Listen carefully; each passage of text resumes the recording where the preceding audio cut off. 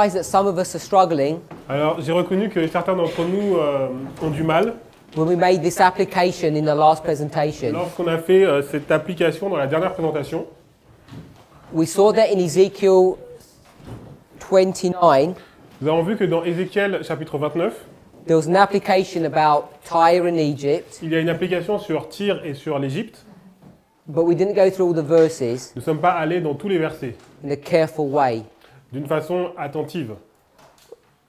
But the purpose of doing that study Le but de faire cette étude, was to show us c'était pour montrer that when we approach our Bible studies, que la façon dont nous approchons nos études bibliques, if we approach it in a different way, we get a different answer. si nous l'approchons d'une façon différente, nous aboutissons à une réponse différente.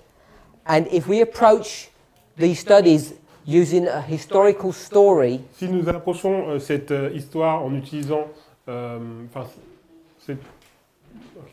when we approach our Bible study using a Okay. historical Si story nous approchons donc notre étude biblique en utilisant donc une étude historique in sequence, de façon séquentielle, then we can come to one understanding. on va arriver à une compréhension.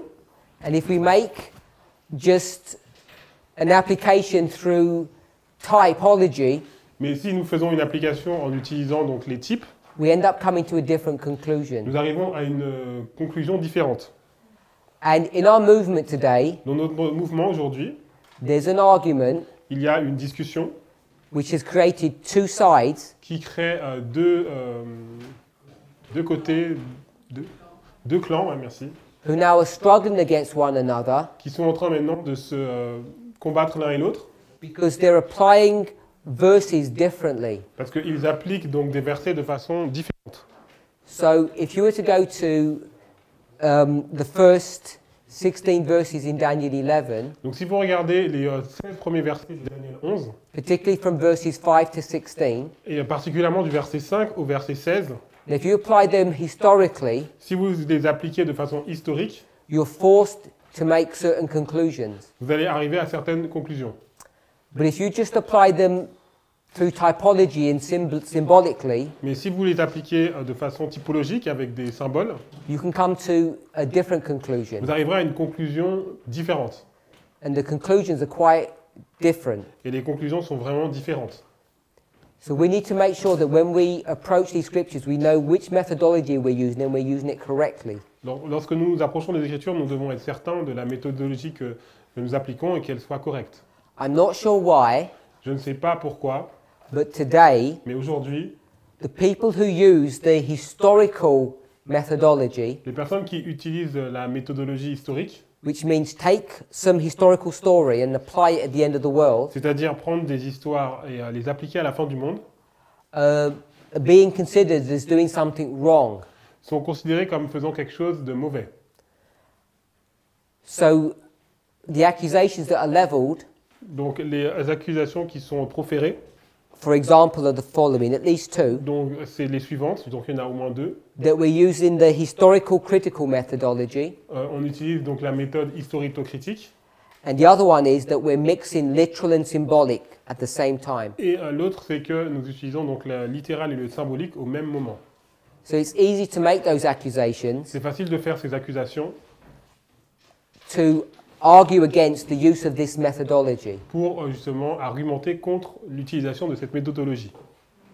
So if you have heard people speaking about raphia, Donc si vous entendez des personnes parler de raphia, panium, de panium, the king of the north and the king of the south battling with each other, donc le roi du Nord et le roi du Sud qui font une bataille entre eux, proxy wars in the United States and Russia, une guerre par procuration entre les États-Unis et la Russie, then you should be identifying that the methodology that they're using is this historical methodology. donc vous devriez identifier que la méthodologie qui est utilisée, c'est cette méthodologie historique. And people are saying that this methodology is not correct because it comes to wrong conclusions. Et les gens disent que cette méthodologie n'est pas correcte puisqu'on arrive à des mauvaises conclusions. Now, when we talk about methodology, Lorsque nous parlons de méthodologie, today we're familiar donc aujourd'hui nous sommes familiers with the priests, the Levites, les prêtres, les lévites, and the 11th hour les workers. ouvriers de la 11e heure. We've seen many presentations on these, Nous avons vu beaucoup de présentations sur cela. and if I were to ask you to give me the waymarks for them, Et si je vous demandais quelles sont les balises, I'm sure most of you would be able to do je suis that. sûr que la plupart d'entre vous seraient capables de faire cela. Yeah? Oui? So let's do the line of the 11th hour workers then. Donc faisons donc la ligne des ouvriers de la 11e heure.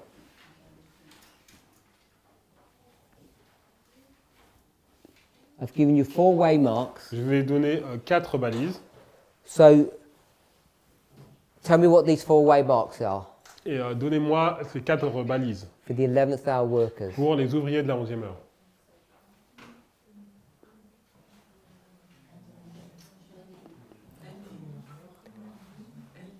Which one we going for? The Alors, first one? loi du dimanche, In some kind of order, dans l'ordre. either backwards or forwards, but we'll go with this one first. Donc on va What's this commencer la one? première. Midnight Cry, ça fait. Midnight Cry. Yeah. This one. Sandalo. This one.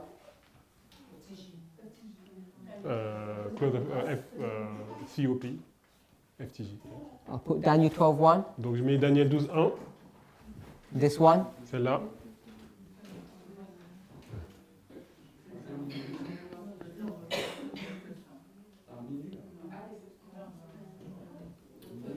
Okay, so the first one So has to so be people are midnight. disagreeing. Who said Midnight Cry?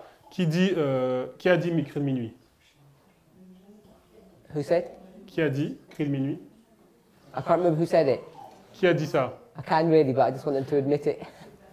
Who said that? Qui a dit ça, cri de minuit? Just put your hand up. Okay, so someone's saying that's wrong. Donc quelqu'un a dit que c'était faux. Do you think it's right or wrong? Tu penses que c'est bon ou c'est pas bon? Who said it's wrong? Qui a dit que c'est pas bon? What do you want to put here? Qu'est-ce que tu mettrais ici? So Midnight. people want to put midnight Il y a here. des gens qui mettraient minuit ici. So it's one of the two. Donc c'est l'un ou l'autre.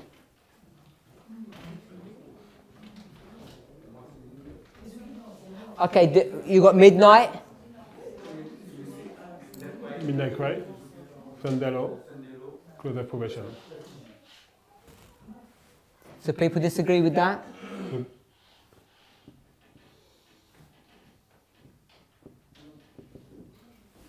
Donc est-ce qu'il y a des gens qui ne sont pas d'accord avec ça? Brother Charles, Donc Charles, you had your hand up.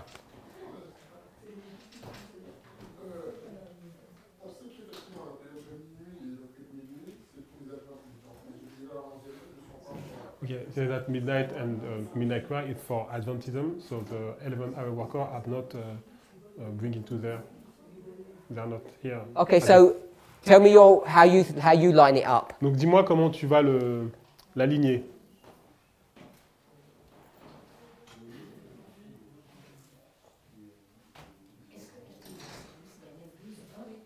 So Brother Charles, Je sais pas comment. what do you want to put here? Ouais, c'est ça. Brother Charles, you've Alors frère Charles, got a funny voice gone higher now. Sounds like a lady's voice. il me semble que c'est pas c'est la voix d'une femme. Donc frère Charles, This is taking one flesh to the extreme. tu prends une seule chair à l'extrême. So Brother Charles, what's this Donc, one? frère Charles.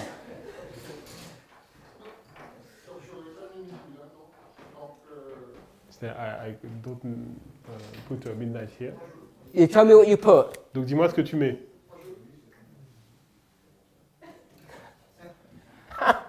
You can't stop. Tu ne peux pas t'arrêter.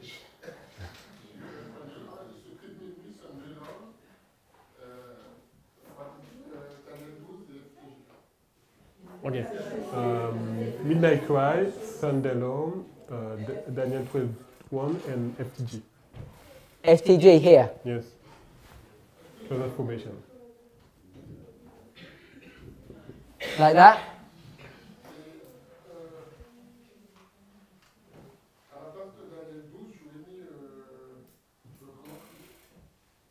Okay.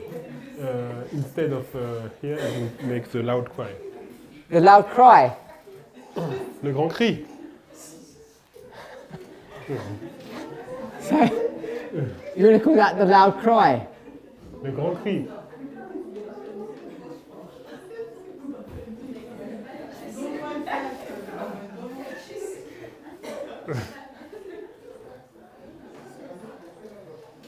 Sister Manuela, save him. Donc dis-lui, Manuela, What do you think? qu'est-ce que tu penses? Non, moi je vais commencer très minutes parce que c'est à ce moment-là que les ouvriers sont labourés, les ouvriers sont labourés. Okay, she said she will start at the midnight cry because it's at the time that the 11-hour worker are Midnight allowed. cry? Yes. Après la loi du dimanche, Sunday law. Sunday law? là ce serait FTJ. FTG? C'est Daniel 12 points, oui. Yeah, Daniel 12:1. And Et là ce serait la fin. Soit on met, The end. quand on dit le grand cri, c'est pas LGC, hein, c'est le grand cri qui sera poussé.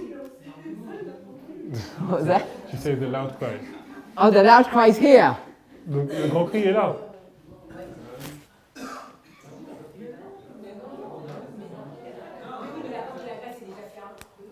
So, we did this on Friday. Donc on l'a fait donc en vendredi. You made it. We went through this on Friday, Donc on a vu cela vendredi. and I think we've forgotten what we studied. Et je pense qu'on a oublié tout ce qu'on a étudié. Sister Shemaine, Chimène, is that in frustration you're doing that? donc est-ce que c'est parce que tu es frustré que tu fais ça? Hot. So what are Non, you c'est la saying? chaleur. Donc qu'est-ce que tu dis toi? I will start with Midnight Cry. Midnight cry? Donc cri de minuit, Yeah, Midnight Cry, Sunday Law, l'heure du dimanche, FTG, and Second Midnight. Second Advent? donc fin du temps grave et le deuxième retour. Some say the seven last plague. FTG and the Second Advent. Some say the seven last plague and Okay, judgment. let's do one that we're familiar with then, Alors on va faire une avec laquelle on est familier, an easier one, une plus facile. because now I'm worried. Parce que maintenant je suis inquiet. Very well. I'm telling Elder Jeff. He only came a few weeks ago. What you said that? Well, I'm going to tell Elder Jeff that I don't know what I'm going to say. Je sais pas, ouais. ok. Priests. Donc on va faire les prêtres. So we're going to get this one correct. Donc on va faire celle-là déjà. Ok. First one. 1989.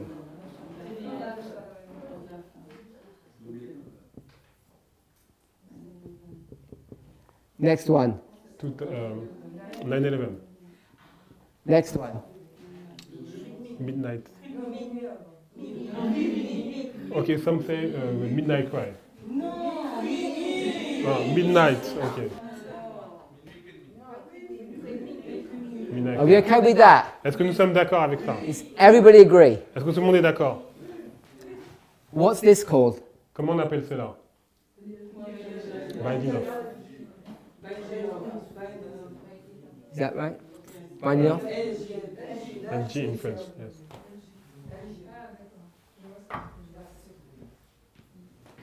Everybody okay with that? Est-ce que tout le monde est d'accord avec ça? Okay. Where do we put number one? Où est-ce qu'on met le numéro 1?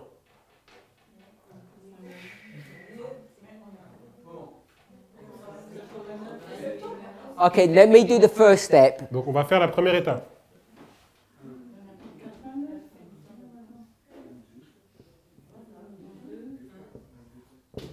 I'm going to call this preparation. Donc je vais appeler ça la préparation. Is that how, in French? Okay. Yes, it's okay. Preparation. Préparation. Now where you're going to place the first step. Maintenant, où est-ce qu'on va mettre la première étape? 9/11. Okay, so we'll place number one here. Donc on va mettre le numéro 1 ici. And how long does it go for? Et il va jusqu'à quand? Midnight. It goes all the way to here. Il va jusqu'à minuit.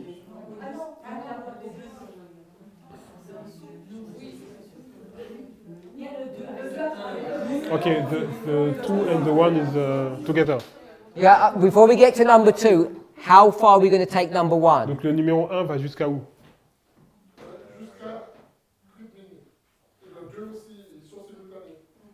Until the midnight cry.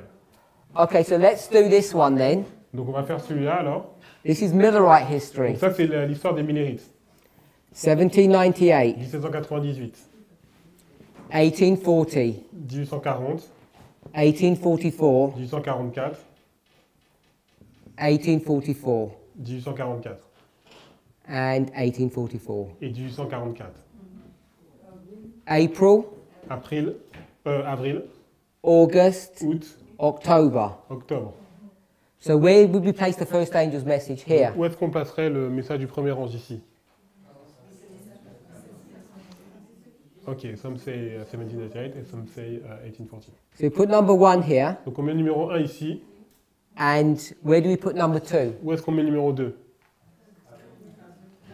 Après le 1844. Number 2 here. Numéro 2 ici.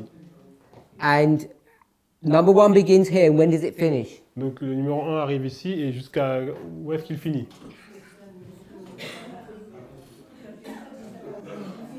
Until the 9 of April. Until here. Jusqu'à là.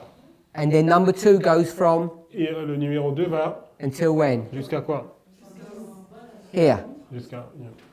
Get this and bring it into our history. Maintenant on prend ça et on le met dans notre histoire. What waymark is this one? Quelle balise correspond à ça? 9/11. Everybody agree? Tout le monde est d'accord? And what waymark is this one? Quelle balise représente ça? 9/11. 9/11. Some say midnight et some say 9/11. Ok, some say 9/11, some say midnight. Who said midnight? Qui a dit minuit? Nobody. Only Brother Mikhail said Non, midnight. non, je débloque pas, j'ai bien entendu minuit. Bref. He heard someone, but the... Okay, so let's bring this up. Donc, Number 1 finishes where? donc le numéro 1 finit où? 9/11. En septembre. So let's bring this here. Donc on amène ça ici. When does 1 finish? À quel moment le 1 termine? Where does 1 finish? Où est-ce que le 1 termine? 9/11.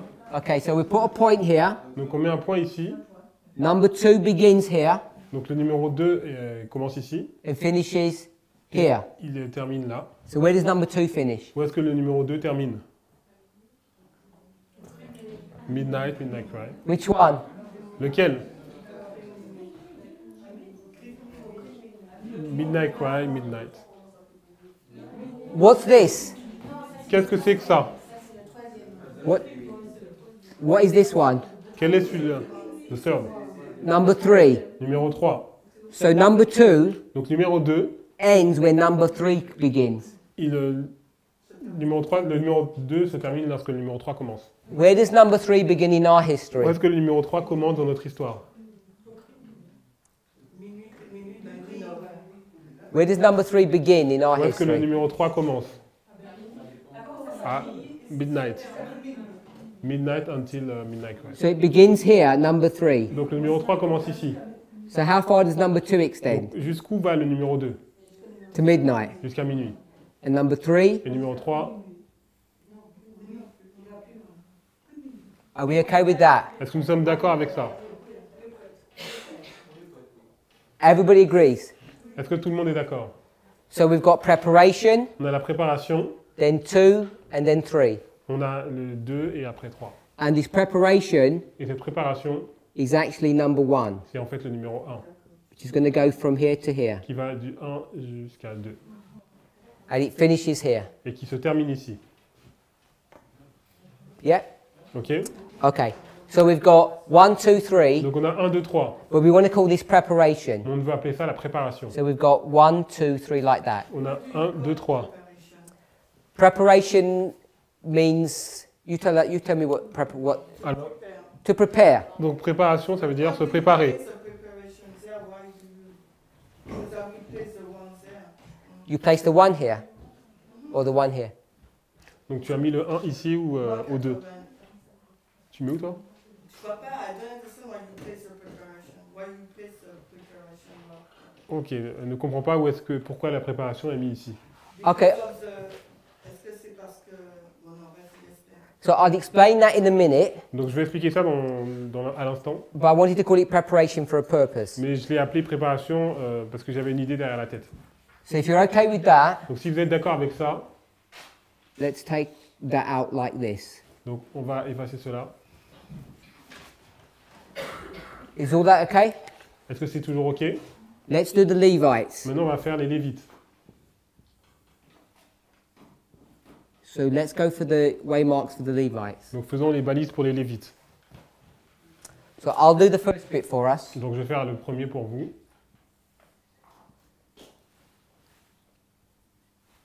So we're going to have preparation. Donc on a la préparation. 1, 2, 3. Binding off. 1, 2, 3 et liage des germes. What's this one? Quelle est cette balise? 9/11. 9/11. Midnight. Midnight Cry. LG. Sunday Law. Are we okay with that? Est-ce qu'on est d'accord avec ça? Let's do the 11th hour workers. Et on fait les ouvriers de la 11e heure. So we'll do the same. Donc on va faire la même chose.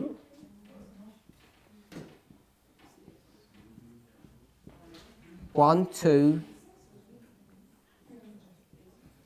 3. 1, 2, 3. This one. Celle-là. Midnight.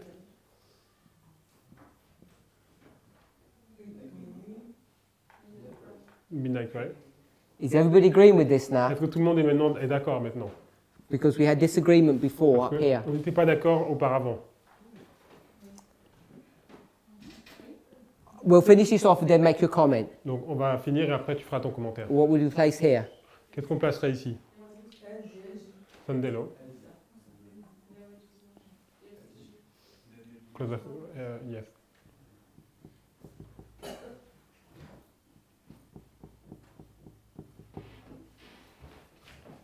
Sister Manuel. Moi, je ne vois pas comme ça du tout que les ouvriers de la 11e heure, ça commence à minuit. Okay, she disagree with the fact that for the She 11 disagrees. Yes, she disagrees. Which one do you disagree with? This one? This one, yes.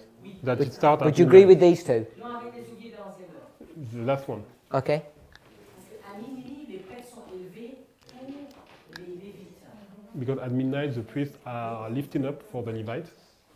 Et l'évangélisation publique n'a pas commencé à minuit. And the public evangelism doesn't begin at midnight. Donc, comment on peut placer minuit pour le temps de préparation des ouvriers de la 11e heure? So how can it place midnight for the time of preparation for the 11th hour worker? What Après is the... réflexion, moi, j'aurais mis pour les ouvriers de la 11e heure, j'aurais mis prix de minuit, Okay, she will place midnight cry, loi du dimanche aux États-Unis, Sunday law in the United States, loi du dimanche mondial universal Sunday law, et FTJ. and FTG.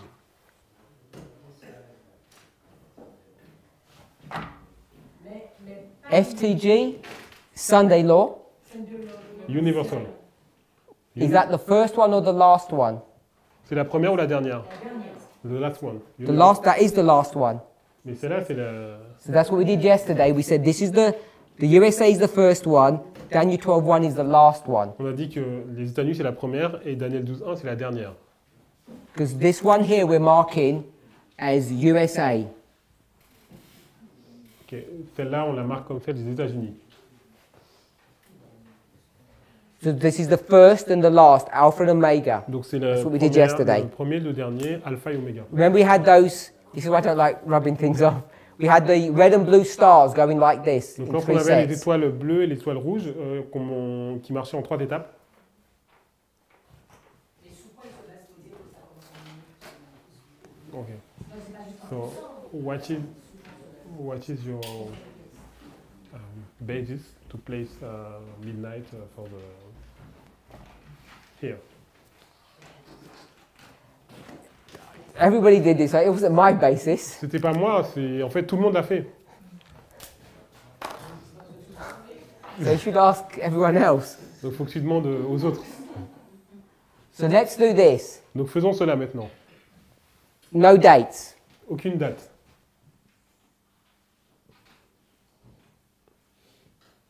The same 4 waymarks. Donc on a les mêmes 4 balises. So this is, what's this bit? Alors quelle est cette balise?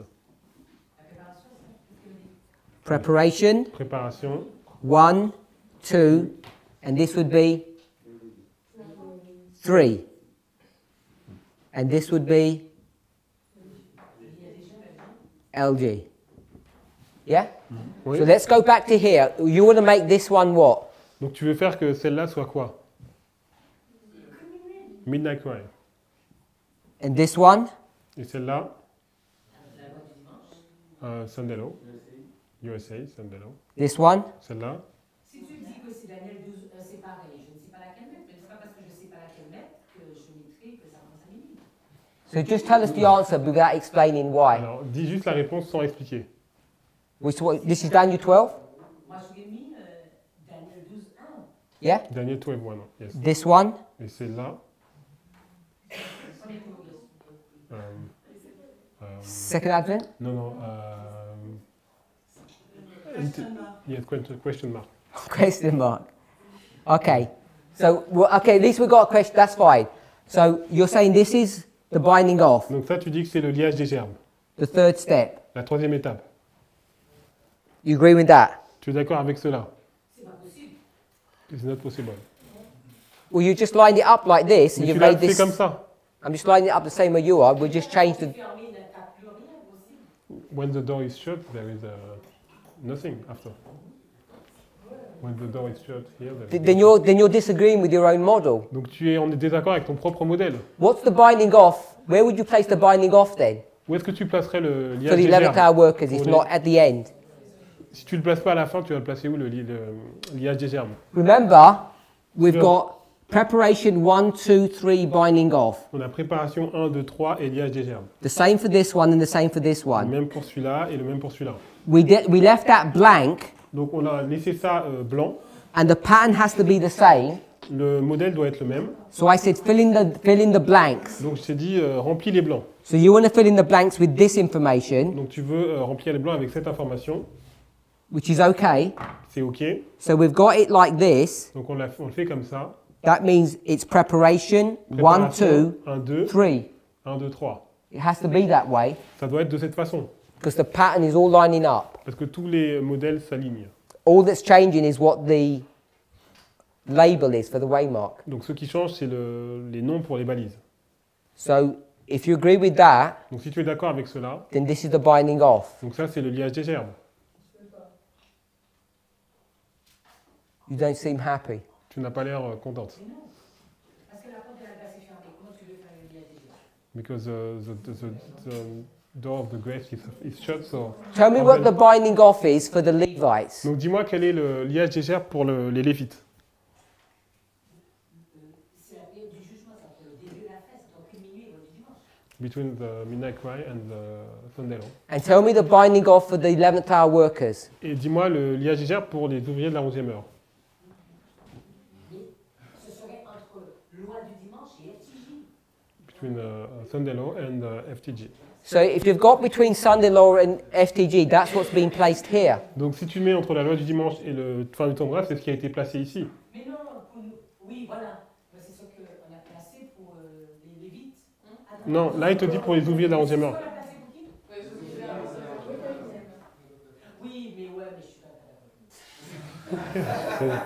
She disagree still. She agrees now? No, she still disagree. Okay, tell me when the binding off for the 11th hour workers is. Donc dis-moi quand est-ce que le liage des gerbes pour les ouvriers de la 11e heure.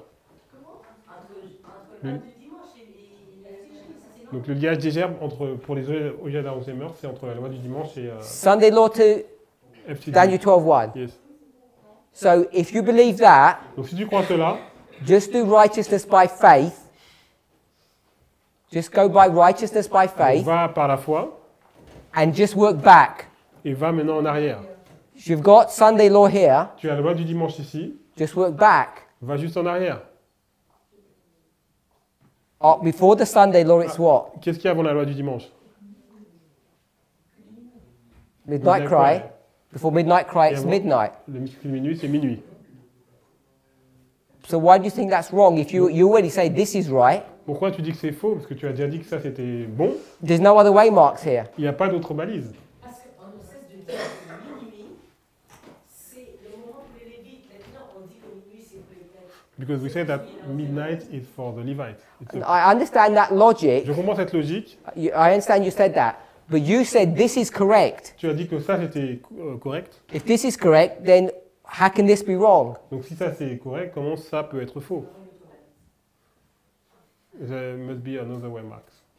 Oh, we're going to have another way mark. Ah, il y a une autre balise. So if you've got another way mark, then that must be another way mark, because this one must be the same as this one. Donc si tu as une autre balise, il y a aussi une autre balise ici, puisque celle-là est la même, cri de minuit est la même chose que cri de minuit. Because look what we're doing. Parce que regarde ce que nous faisons.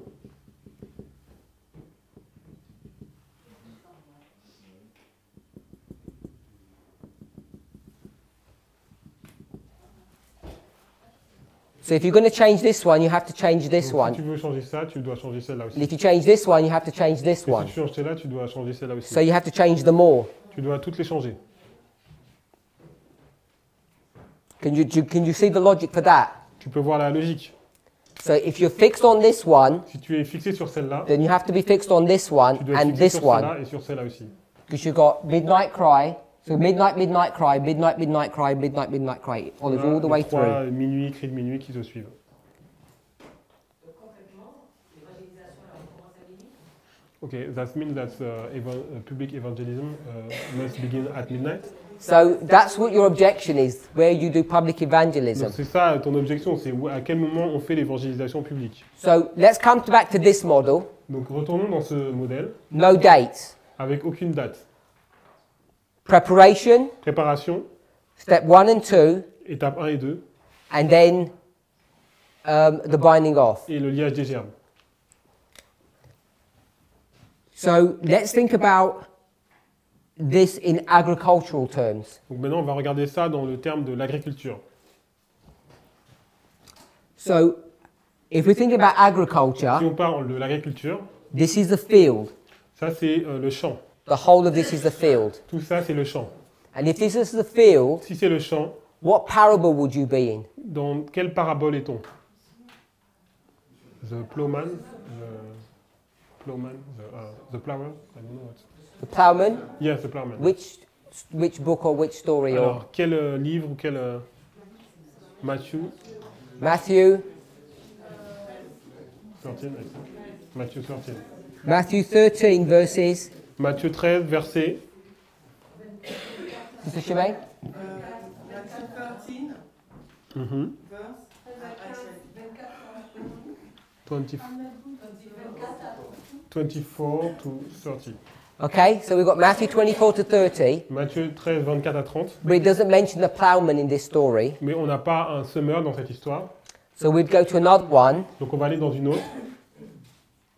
Hosea chapter 10. Osée chapitre 10. We could just do verse 12, but we need a few more verses. We could do verse 12, but we might need one or two more verses. Hosea chapter 10, verse 12. Ok, Osée 10, verset 12. So you have to prepare the field. Donc on doit préparer le terrain. What's another word for preparation? C'est quoi un autre terme pour la préparation? Plowing. Plowing.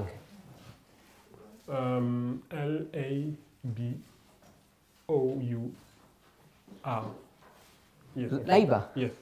Labour is plowing. Yes. Okay? So we've got plowing here.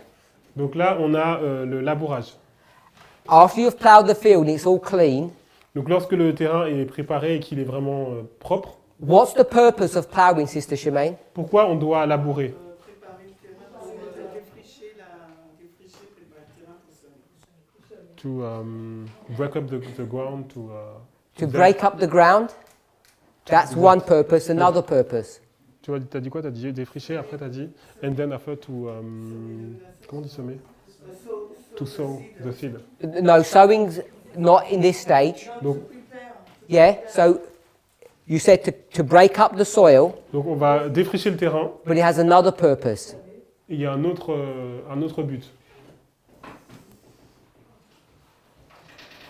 C'est couper les racines des forts présentes. Ok. To...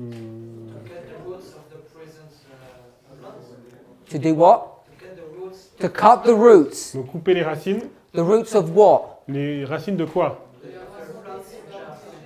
So what plants are already there? Donc quelles sont les plantes qui sont déjà là? The tares.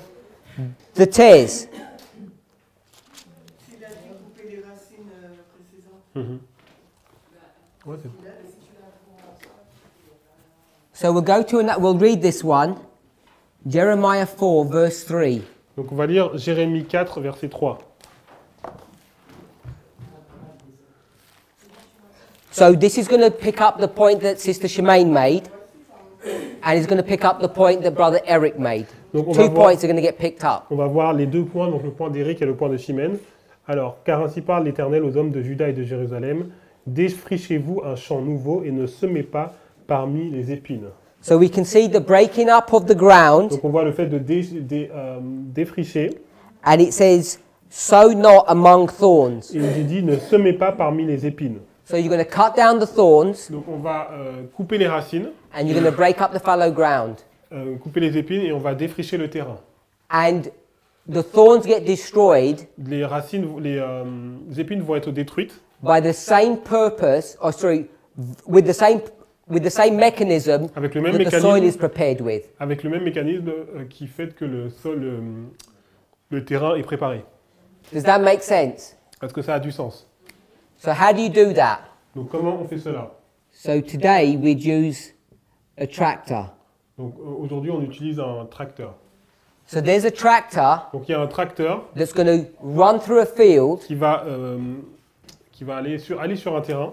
and it's going to cut down all the thorns Il va couper toutes les épines and cut up all the soil. et qui va en fait retourner le terrain. And if we were to read verse 4, Et si nous lisons le verset 4, it will tell you what that symbology is. on va vous dire quelle est la symbolique qui est ici. So let's read verse 4. Donc on va lire le verset 4. Circoncisez-vous pour l'Éternel, circoncisez vos cœurs, hommes de Juda et habitants de Jérusalem, de peur que ma colère n'éclate comme un feu et ne s'enflamme sans qu'on puisse l'éteindre à cause de la méchanceté de vos actions. So this field, Donc ce terrain, or this ground that's being cut up, ou ce terrain, and all the thorns are being killed, où toutes les épines sont retirées, what is it a symbol of? c'est un symbole de quoi? Circoncision. Circumcision of La circoncision de quoi? The heart. of the heart. La circoncision du cœur. So what is circumcision of the heart mean? Donc qu'est-ce que veut dire la circoncision du cœur? To repent, Means to repent, de se repentir, put an end to sin. so let's write these down then. Donc on va écrire cela, It's the end of sin, la P-I-C-H-E. the end of sin, and repent. The same. So where do we put repentance then? Donc où est-ce qu'on met la repentance? In this history here. Dans cette histoire ici. Do you agree with that? Est-ce que vous êtes d'accord avec ça? So we haven't given these titles, Donc on n'a pas donné de titre, but in the history of the mais dans priests, l'histoire des prêtres, when do you repent? à quel moment vous vous repentez? In this history here, Dans cette histoire ici. when do you put away sin? À quel moment vous mettez fin au péché? In this history here. Dans cette histoire ici. Are we okay with that? Est-ce que vous êtes d'accord avec ça? So back to verse 3, Si on retourne au verset 3, the last part of the verse. la dernière partie du verset, You've broken up the ground, on va défricher le terrain and then it says, sow not. et on nous dit ne semez pas. So it's talking about sowing. Donc on parle du fait de semer. What does sowing mean? Qu'est-ce que veut dire semer? To evangelize? Evangelize? No, in agriculture, what does Dans sowing mean? l'agriculture. To plant. To, In real life agriculture. yes, to plant some seed. To plant the seed. Oh, plant, sorry. Yes, sorry. So you have a seed here, Donc vous avez une graine ici. and you're going to plant the seed. On va planter la graine. So let's go back to Hosea 10, verse 12. Retournons donc dans Osée 10, verset 12.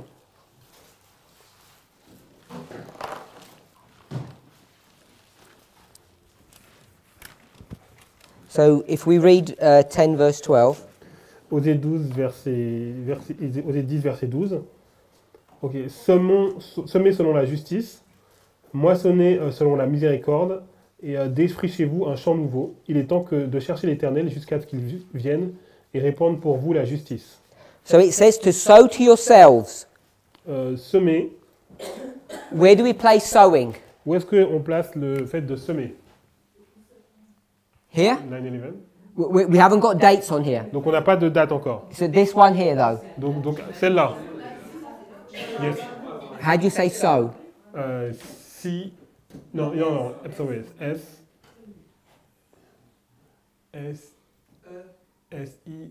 S-I-M-I-R. So we're sowing here. Donc semer ici. And then it says break up your fallow ground. Et là il est dit défricher un champ nouveau. So we've already broken the fallow ground here. Donc on a déjà défriché ici. And then it says for it is time. Il est dit il est temps. When is the time? À quel moment est le temps? It says it is time. Il est dit il est le temps. Do we want to place that? Let me put it here. A, B, C or D. Donc on va dire A, B, C, D. Where do we want to say the time that's being referred to here? Alors à quel moment on mettrait le temps auquel il fait référence ici? To A. A? So everybody's saying A. Donc tout le monde dit que c'est A. So it says sow to yourselves, Donc on dit donc semer, but before you do that, mais avant de faire cela, first you have to break up the fallow ground. avant vous devez défricher le champ nouveau. Why do you have to break up the ground? Pourquoi vous devez défricher le champ? Because what time is it? Parce que il est quel temps? It's time to seek the Lord. Il est le temps de chercher l'Éternel.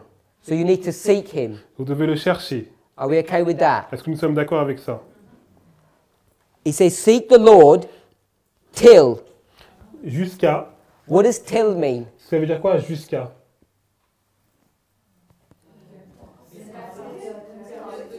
A period of time. Period of time. Donc une période de temps. So you need to seek him here. Vous devez le chercher ici. Seek.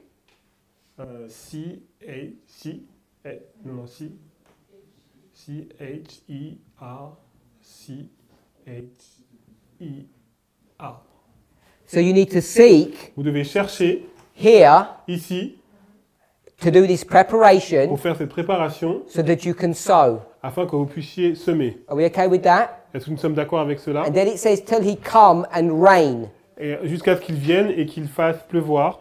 What rain is this? De quelle pluie parlons-nous? What's the purpose of the rain? Quel est le but de la pluie? To germinate the plants. So do you sow before or after rain? Donc on plante avant ou après la pluie? Before. Before. So we're going to place the rain here. Donc on va mettre la pluie ici. So here's the rain. Donc ici c'est la pluie. Are we okay with that? Est-ce que nous sommes d'accord avec cela? So we've done Jeremiah and Hosea. Donc nous avons vu Jérémie et Osée.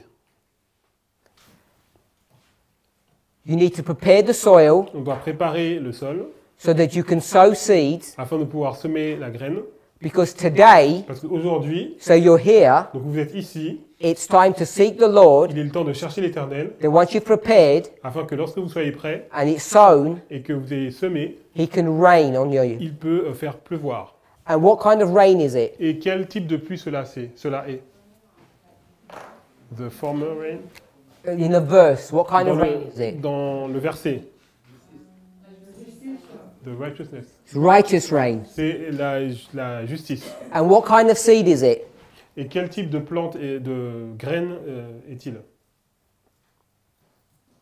It's in the verse. Donc c'est dans le verset. It's the same. C'est la même chose. So it's righteous seed and righteous rain. Donc c'est une graine juste et une pluie juste. So as we start going through these 7 thunders Donc alors que nous allons dans ces 7 tonnerres, of an experience that we have, qui soit on parle d'une expérience que nous avons, conviction, repentance, etc., donc conviction, repentance, etc., we're going to line up on va aligner the experience l'expérience with events, avec des événements. because our line is a line of events. Parce que notre ligne est une ligne d'événements. So you need to have an experience and an event together. On doit avoir une expérience et un événement ensemble. In fact, what produces the experience? Et qu'est-ce qui produit l'expérience? Sister Manuela, what produces the experience? Manuela, qu'est-ce qui produit l'expérience?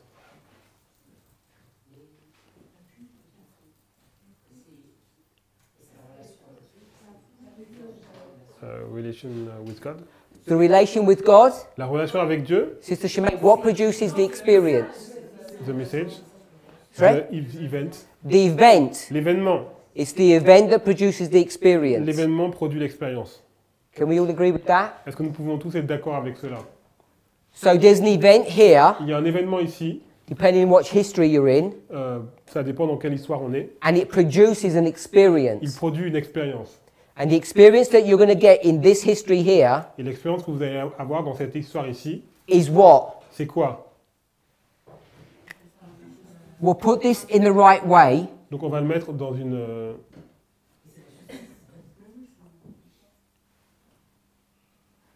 It's going to cause repentance, ça va vous causer donc la repentance and it's going to cause a finishing of sin. et ça va causer la fin, le fait de mettre fin au péché. What was the mark? What was the symbol of the finishing of sin? Quel était le symbole de mettre fin au péché?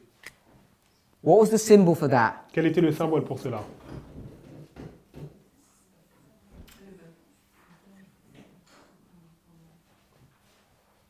What did Brother Eric say? Qu'est-ce que tu dirais, Eric? It's the cutting C'est le fait de couper. of what? De couper quoi? The thorn? It's the cutting of the thorns, C'est le fait de couper les ronces. because the thorns are a symbol of sin. Parce que les ronces sont un symbole du péché. And where did we see the repentant? Où est-ce qu'on voit la repentance? What was the symbol of repentance? Quel est le symbole de la repentance? We had a heart, On a un cœur.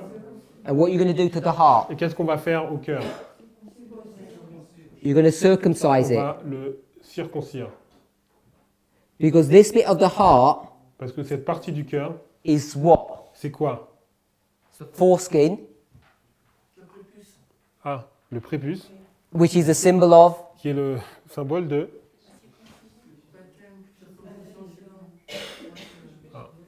sin. C'est le symbole du péché. So you're going to, repentance is the circumcision, Donc la repentance est la circoncision. and the cutting of the thorns is removal of sin. Et le fait d'enlever les racines, c'est mettre fin au péché. So is that reasonable? Donc est-ce que ça vous paraît raisonnable? All in this preparation stage. Tout ça dans cette étape de préparation. And what produces that experience, Sister Qui Manuel? produit cette expérience, Manuela? The event. She said the event, Donc elle a dit but you l'événement, said what? mais toi tu as dit quoi? You said the message. Le message. So here's this tractor, Donc ici on a ce tracteur. and the field is all of this, but I'm just going to draw the field in this size, Donc here. le champ c'est tout ça, mais je vais le mettre juste de cette taille-là. And it's full of weeds, Full of. full of thorns or tares, Ok, il est rempli donc d'épines ou d'ivraies. and this tractor's going to go along it and do what? Et donc ce tracteur va aller va parcourir ce terrain. Qu'est-ce qu'il va faire? Does it sort out the problem in one day Est-ce qu'il or va- one moment Est-ce qu'il va résoudre le problème en un moment, en un seul instant, in real life? dans la vraie vie? It can't do. Non, c'est pas possible. So it would start here, Il va commencer là, and what would it do? et qu'est-ce qu'il va faire? It goes along the field, Il va aller donc parcourir le terrain, turns back, il va revenir, and goes along the field. il va revenir, and turns back. il retourne. So it's going to cut the field and it's going to end up looking like that. Voilà, et donc le terrain va ressembler à cela. And this is a symbol of what? Et ça, c'est un symbole de quoi? Line upon line. Ligne sur ligne. Isaiah 28 verses 10 and 13. Ésaïe 28, versets 10 à 13. So it's the events, Donc c'est l'événement, but it's also the message. mais c'est aussi le message. The message in Isaiah looks like this, Le message dans Ésaïe, donc regarde, ressemble à cela. but the message in Revelation 14, Mais le message dans Apocalypse 14, because remember, parce que souvenez-vous, even though we had a 1 here, même si nous avons un 1 ici, we actually had the 1 from here all the way through. nous avons déjà le 1 qui commence ici et qui parcourt tout le chemin. So I'll do that in blue. Donc je vais faire ça en bleu. We had 1 On a 1 going all the way from here to qui here, va de là à là. because this was marking the end of number 1. Parce que ça, c'est la fin du numéro 1. So in Revelation 14, Donc dans Apocalypse 14, the message here le message ici, is the gospel, c'est l'évangile. and in Isaiah, Et dans Ésaïe, it's line upon line. c'est ligne sur ligne. And there are events that surrounding this history. Et il y a des événements qui entourent cette histoire. And all of this information here, Donc toute cette information ici, the events, the message, les événements, le message, produce repentance and the putting away of sin. produisent de la repentance et mettre fin au péché. So when we talk about these steps of salvation or the 7 thunders, Donc lorsque nous parlons de cette étape du salut et les 7 tonnerres, the first step we want to look at la première étape que nous voulons regarder, is the history that goes from this point here, point A to point B. c'est l'histoire qui va du point A au point B. And these two things happen. Et ces deux choses se passent. So can we all agree on that? Est-ce que nous sommes d'accord avec cela? Now you can get this line Donc on peut prendre cette ligne, and you can make it a priest, a Levite, or 11th hour et workers. on peut mettre prêtre, lévite, ouvrier de la 11e heure. It'll always be the same. C'est toujours la même chose. So for the priests, Donc pour les prêtres, what would this point be? quel serait ce point-là? Time of the end. Okay, 1989, and this one would be 9/11. Donc 1989 et 11 septembre.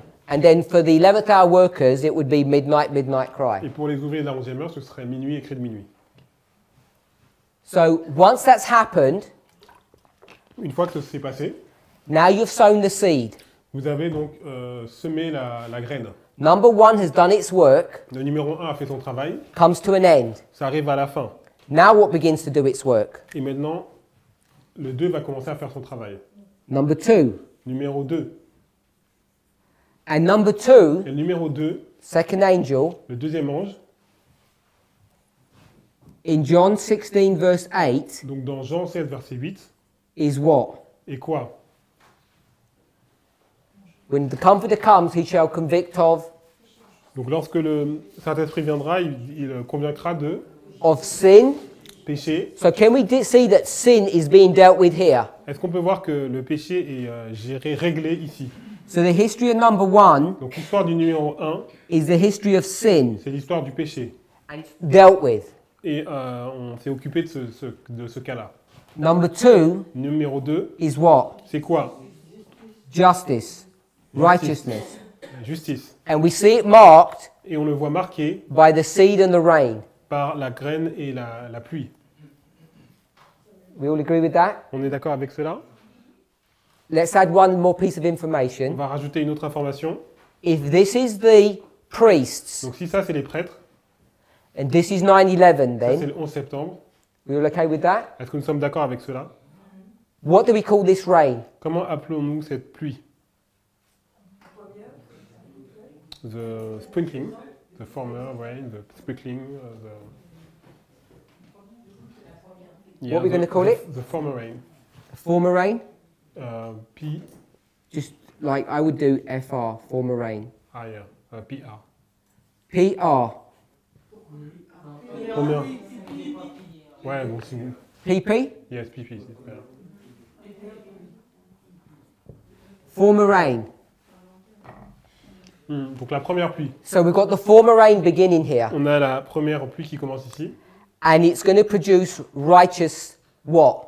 Et ça va produire donc la justice, mais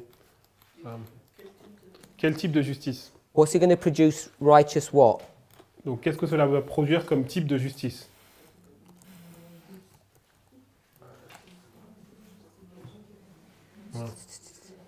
Ouais, c'est ça.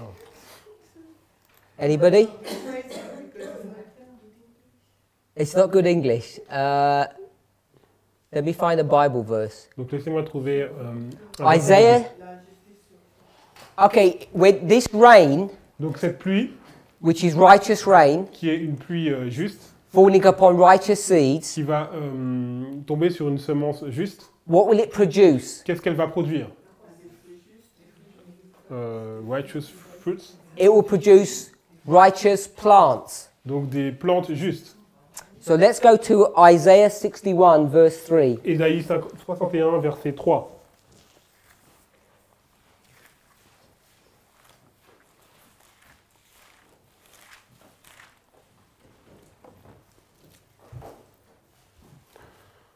Alors, Ésaïe 61, verset 3, pour accorder aux affligés de Sion, pour leur donner un diadème au lieu de la cendre, une huile de joie au lieu du deuil, un vêtement de louange au lieu d'un esprit abattu, afin qu'on les appelle des térébintes de la justice, une plantation de l'Éternel pour servir à sa gloire.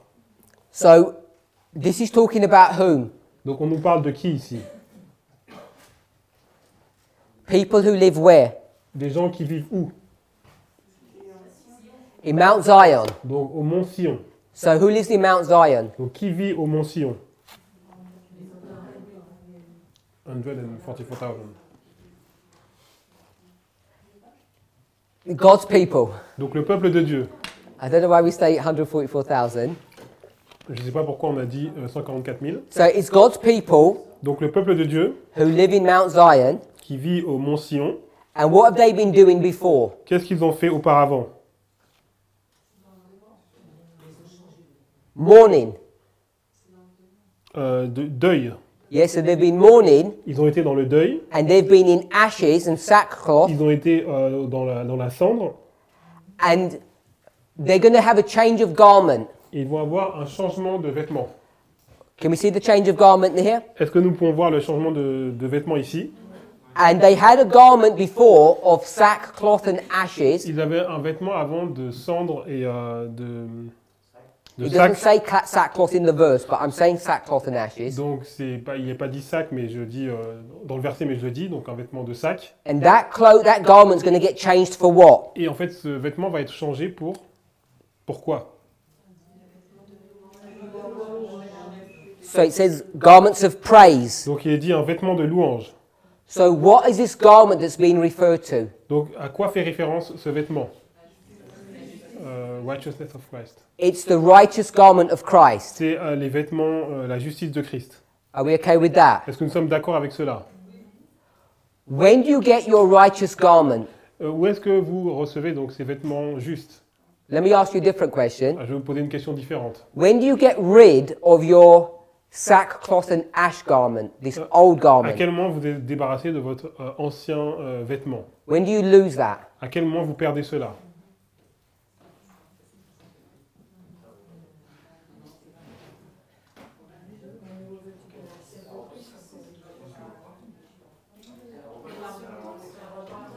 Repentance. So, the reason why Donc la raison pour laquelle I think many of us in this movement are struggling with these seven thunders je pense que beaucoup de gens dans ce mouvement ont du mal avec ces 7 tonnerres, is because as we've grown up as Adventists c'est comme nous avons grandi en tant qu'adventistes, and we've heard about these terms, on a entendu parler de ces termes, and many of us have come into the church, et beaucoup d'entre nous sommes allés à l'église, we haven't understood with precision and clarity what some of these terms mean and where they happen in our experience. nous n'avons pas compris ce que signifient ces termes et à quel moment ils se situent dans notre expérience. And so when we come to place them upon a line, Et lorsqu'il faut les placer sur une ligne, then we have to be quite precise about what we're doing et on doit être très précis sur ce que l'on fait, because we don't want to place the foundations and the formalization the wrong way round. on n'a pas envie de passer donc la fondation et la formalisation d'une façon contraire à ce qui devrait être fait. We'd say that we'd be moving the Parce waymarks. que ce serait faire bouger les balises.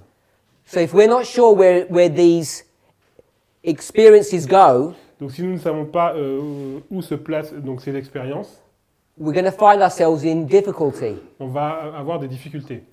And I think the difficulties are rising because none of us have really learnt these steps of salvation clearly before we came into this movement. Et je pense que les difficultés arrivent parce qu'aucun d'entre nous avons clairement donc compris donc, ces étapes du salut avant de venir dans ce mouvement. We don't have time to go into these passages, Donc on n'a pas le temps d'aller dans ces passages. but if we went to the book of Romans, Donc si nous allions dans le livre de Romains, chapter 6 and 7, chapitre 6 et chapitre 7, without sort of going there, does anybody know what the theme of chapter 6 and chapter 7 is about? est-ce que sans y aller, vous savez quel est le thème du chapitre 6 et du chapitre 7? It has at least 3 main topics. Donc il y a 3 sujets principaux. One of them, Sin, sin. Sin is one of them. donc le péché. Righteousness. Okay, righteousness. I want something more specific in the Chose de- symbology. De plus spécifique. Baptism. Baptism. Donc le baptême. How do I do baptism? B-A-P-T-I-M. So I. it's talking about the putting away of sin and baptism and one more, On parle du péché, du baptême marriage. et the same. So who are you married to Donc à qui allez-vous vous marier? To Christ. before? Avant. À qui étiez-vous marié avant? To the world. To the world, Au monde. Satan. Satan. So let's say that you're married to a man because Donc- you're a woman, Vous êtes une femme, donc vous êtes marié à un homme. and this is the old man, Donc ça c'est le vieil homme. V-I-E-L. is that old? Yes. Man, H, non H. O-M-M-I. M-M-I. old man of sin. Donc le vieil homme du péché. And when you are married to this man, Lorsque vous êtes marié à cet homme, are you allowed to marry someone else? est-ce que vous avez le droit de vous marier à quelqu'un d'autre? Non. Because what would that be? Parce que qu'est-ce que cela serait? Adultery. Donc adultère. So what is the main legal route to remarry? Donc quelle est en fait la règle légale pour pouvoir se remarier? The death of the... Death. Donc c'est la mort. So this old man has to die Donc ce vieil homme doit mourir before you can marry your new husband. avant que vous puissiez vous marier à votre nouveau mari. And who's the new husband? Qui est le nouveau mari? Christ. Donc c'est Christ. So it connects Donc, this issue about marriage ce problème du mariage, cette question du mariage with baptism. est relié au baptême. Because before baptism, what are you doing? Parce qu'avant le baptême, qu'est-ce que vous faisiez? Sin. Le péché. And what is supposed to happen once baptism has occurred? Qu'est-ce qui doit se passer lorsque le baptême s'est produit? No more sin. Plus de péché. So it's going to use 2 symbols, baptism and marriage. Donc on va utiliser 2 symboles, baptême et mariage. When you baptized, Lorsque vous vous baptisez, plus de péché. you can't marry until the sin is died. Vous ne pouvez pas vous marier tant que le péché n'est pas mort. So both of them are talking about the death of sin. Donc les deux vous parlent de la mort du péché. How long does it take the tractor to get all the way through the field until it's all plowed? Alors combien de temps ça prend pour que le tracteur donc, parcourt tout le terrain jusqu'à ce qu'il soit labouré complètement? It takes all of this time period. Ça prend toute cette période de temps. So here, Donc ici, the sin problem is fully dealt with. le problème du péché est totalement réglé. So your husband has died, Votre vieil homme est mort. and what are you free to do now? Et qu'est-ce que vous êtes libre de faire maintenant? Marry. Vous mariez. And now you're free to do what? Et vous êtes libre de faire quoi? To be baptized. D'être baptisé. So we would mark baptism here Donc on mettrait le baptême ici and marriage. et le mariage. So when you marry, Donc lorsque vous vous mariez, you become one flesh with Christ. vous devenez une seule chair avec Christ. And Christ is righteous. Et Christ est juste. So what do you become? Comment devenez-vous? Righteous. Vous devenez juste. The Bible says, La Bible dit, let this mind be in you, ayez en vous which was also in Christ Jesus. l'esprit qui était dans Jésus-Christ. What does that mean? Qu'est-ce que cela veut dire? It means you need to have the mind of Vous Christ. devez avoir l'esprit de Christ. How do you get the mind of Christ? Comment vous pouvez avoir l'esprit de Christ? By marrying him. En se mariant avec lui. Because you become one flesh, one person. Parce que vous devenez une seule chair, une seule personne. So you get the mind of Christ here. Donc vous avez l'esprit de Christ ici. So the mind of Christ means you start thinking like Christ. Donc l'esprit de Christ veut dire vous commencez à penser comme Christ. So does that make sense? Est-ce que ça a du sens? So all of these experiences are being brought to view here. Donc toutes ces expériences sont amenées ici. So we were in Isaiah 61 verse 3. Donc nous avons lu dans Ésaïe 61 verset 3. Was it 61 verse 3? Yes. And I didn't have it up. Maybe I've gone back. Oh, sorry, it's here. We spoke about the changing of garments. Nous allons parler du changement de vêtements. So here you have your new garments. Donc ici vous avez vos nouveaux vêtements. So do you get your garments at the beginning or the end of your journey? Donc vous avez les vêtements donc au début ou à la fin de votre voyage.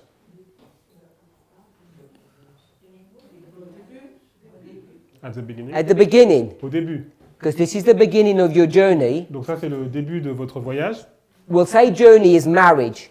Donc lorsqu'on dit le voyage, c'est le mariage. You get your garment at the beginning of the marriage or at the end of the marriage. Vous avez vos vêtements au début du mariage ou à la fin du mariage. This is so obvious C'est tellement facile because everybody here has been to a wedding. parce que tout le monde ici a déjà été à un mariage And you wouldn't expect the bride et vous ne pensez pas que l'épouse to wear her wedding clothes at her death l'épouse allait mettre donc ses vêtements de mariage à sa mort or at the funeral of her husband. ou aux funérailles de son mari. She wears her wedding clothes, Elle met, her marriage clothes at the beginning elle met donc sa robe de mariage au début because it's all symbolizing this relationship with Christ. parce que tout cela symbolise cette relation avec Christ. We okay with that? Est-ce que nous sommes d'accord avec cela? So we get our garments at the beginning, not at the end. Nous avons donc nos vêtements donc au commencement et pas à la fin. So everybody seems to be agreeing with this, Donc tout le monde a l'air d'être d'accord avec cela hopefully because it's reasonable, et j'espère parce que c'est consistant and more than that because it's correct. et c'est correct. But there are many people who disagree. Mais il y a beaucoup de gens qui ne sont pas d'accord. So the first place that people are disagreeing on this issue Donc le premier endroit où les gens sont en désaccord avec cela, is they're going to put repentance here ils vont mettre la repentance donc ici, at point B, au point B, and we've put repentance from point A to point B. et nous avons mis du point A au point B. So there's a big difference between the two. Donc il y a une grande différence entre les deux. Because if we did that with 1989 and 9/11, Si nous le faisons avec le 1989 et le 11 septembre, people would say it's a big problem. les gens vont dire que c'est un gros problème. So it is a big issue to move them. Donc c'est un gros problème de pouvoir bouger ces deux balises. So we've gone through this righteous phase, sin, righteousness, Donc on a vu donc le péché, la justice. and then what comes? Qu'est-ce qui arrive après? Judgment. Le jugement. J-U-D. J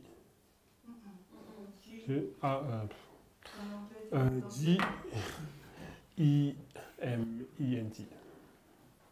I'll just put it like that. Donc je mets comme ça. So this is righteousness and judgment. Donc ça c'est la justice et le jugement. And judgment is the last step. Le jugement c'est la dernière étape. We agree with that? Nous sommes d'accord avec cela.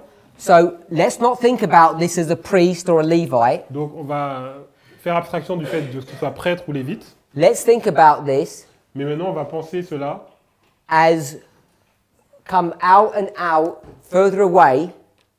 Just come further away from this. Donc on va laisser ça de côté And let's think of this on a bigger level. et on va voir ça d'une façon plus grande. So once you come to the third step here, Donc lorsque vous arrivez à la troisième étape, can you stop the third step and go to another previous step? est-ce qu'on peut donc arrêter donc, cette dernière étape et aller dans une étape précédente? Or once the third step begins, it should carry on all the way through? Ou alors, lorsque la troisième étape commence, elle doit continuer jusqu'à la fin. Sister Manuela, what do you think? Qu'est-ce que tu penses, Manuela? She gone to the end. So once it begins, it has to carry on without any breaks. Ok, lorsqu'elle commence, elle doit continuer sans pause. Yeah? So let's bring the line of the priest here. Donc là, on va mettre la ligne des prêtres. So I'm going to put midnight Je vais mettre minuit, and midnight cry. les cris de minuit. 1. Binding off. Liage des gerbes. Then let's go to the Levites. Maintenant, on va mettre les Lévites, Midnight cry cris de minuit, to Sunday law. à l'heure du dimanche. So if you are going to make the binding off for the 11th hour workers Donc si le liage des gerbes pour les ouvriers de la 11e heure something different, est quelque chose de différent, like Daniel 12:1, comme Daniel 12:1, then you'd have to have a break here donc ça veut dire qu'il y aurait une cassure ici. because it transitions from the priest to the Levites Parce que la transition du prêtre et des Lévites, seamlessly in one move without any breaks. ah oui d'accord, il n'y a pas de cassure. And so we'd have number 3 here, Donc on a un numéro 3 ici, and number 3 would have to be the same waymark, et le numéro 3 doit être la même balise, and that would be Daniel ce 12:1. serait Daniel 12:1. So you asked for the evidence. Donc tu demandais la preuve. So one of the Donc evidences une des preuves, is that the transition from one phase to another, donc la transition d'une phase à l'autre, even though it's 3 separate groups, même si c'est 3 groupes différents, if you came further and back, it would all join into one. en fait si on va plus loin, ça se regroupe en un seul point, And enfin, une once- seule période. Once the binding off begins, it can't stop. Lorsque le liage des gerbes commence, il ne peut pas se terminer. Because if this is a story of a field, Si c'est une histoire d'un terrain, so let's leave that now and come back out. donc on va laisser ça de côté et on va revenir. You had a seed, Vous avez donc cette plante, Mark 4:28. Marc 4, verset 28. Mark 4:28 Marc 4, verset 28. says what? Qu'est-ce que dit Marc 4, verset 28?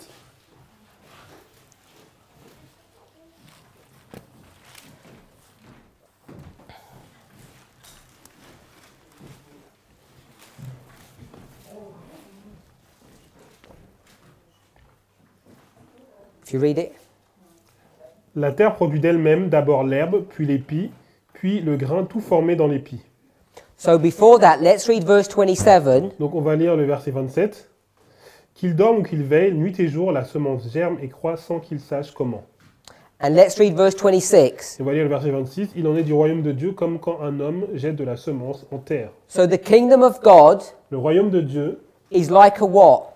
c'est comme quoi? It's like a man C'est comme un homme who should put seed into the ground. qui va jeter une semence dans le sol. So that's the field. Donc ça, c'est le sol. And you can't put seed until it's prepared. Vous ne pouvez pas mettre la semence sans qu'il soit préparé. So where's verse 26 in this line? A, B, C or D? Où est-ce qu'est le verset 26 dans cette ligne A, B, C ou D?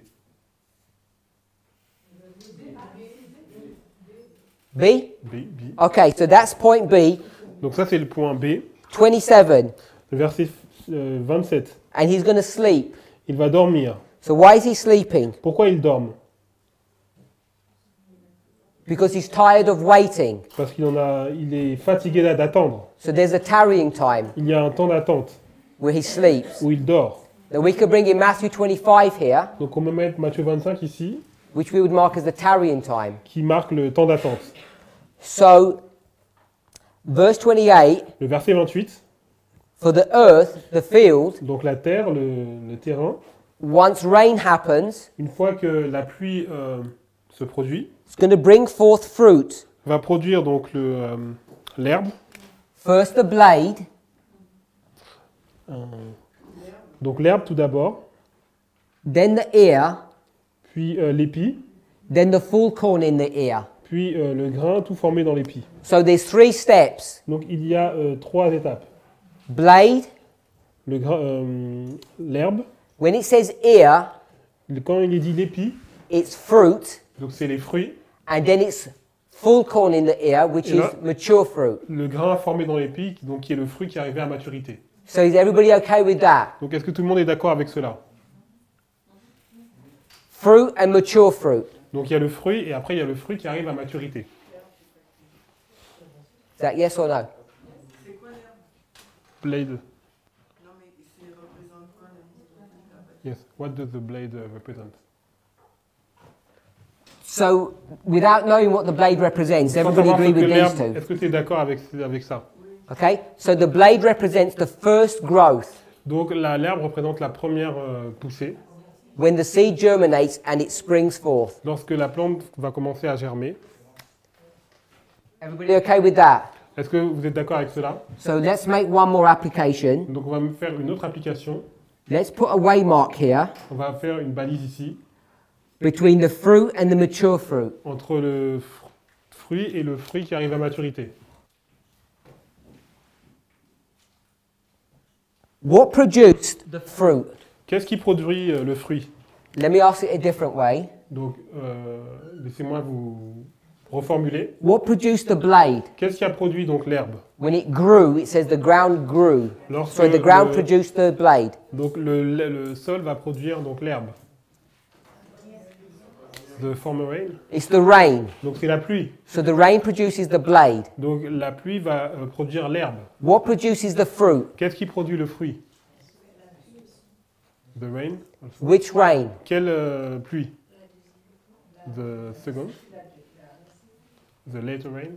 So some people think the latter rain. Donc certains pensent que c'est la pluie d'arrière-saison. I would suggest it's not the latter rain, it's the former rain. Donc je dirais que c'est plutôt la première pluie. If you check back in the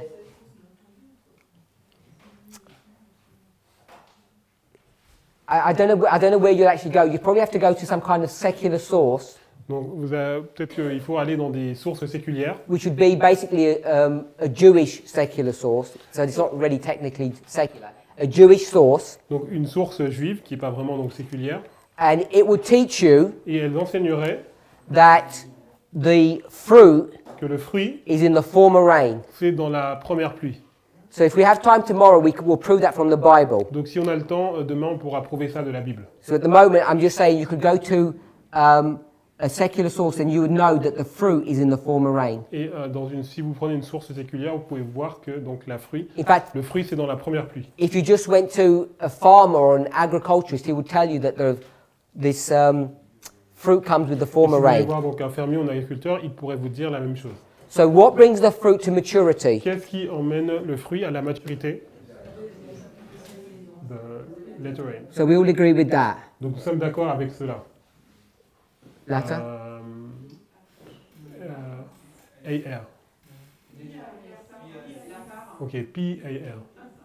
P-A-L. Yeah. R. A. Sorry. Non. S, sorry. P-A-S? Yes. So how does P-A-S mean latter rain and P-P means former rain? I don't know. That's as long as everybody agrees. Because I would have thought it would be the same ending, but... So this is the latter rain and the former rain. Donc ça c'est la pluie de la saison et la première pluie. And once the fruit gets to maturity, Donc lorsque le fruit arrive à la maturité, what do you do immediately? qu'est-ce que vous allez faire immédiatement? To reap. Harvest. Donc faire la moisson. So how do we say harvest?